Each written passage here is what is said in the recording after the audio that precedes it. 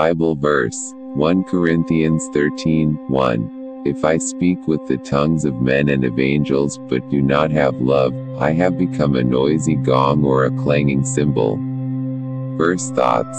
In many church assemblies today there is much emphasis on the gifts of the Holy Spirit, and though the gifts of the Spirit are wonderful and exciting, if they are not administered in love, they are of little worth and can even become abused and destructive.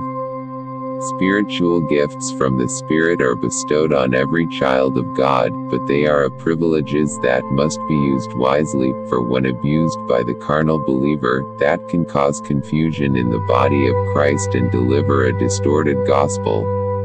The gifts of the Spirit to be managed under God's authority. Gifts must flow from the fruit of the Spirit, which is rooted in love and which overspills into joy, peace, long-suffering, gentleness, goodness, faithfulness, meekness, and self-control.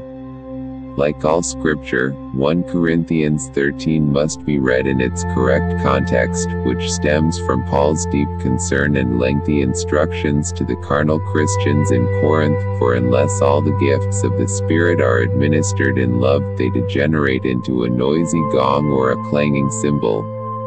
Let us walk in the Spirit, live in the Spirit, and pray in the Spirit, and let us administer the gifts we have been given in spirit, in truth, and in love.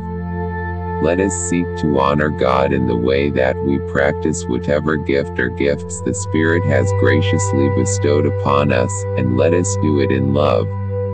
Devotional prayer. Heavenly Father, thank you that you give each of your children one or more gifts of the Spirit to be used in love and to your glory.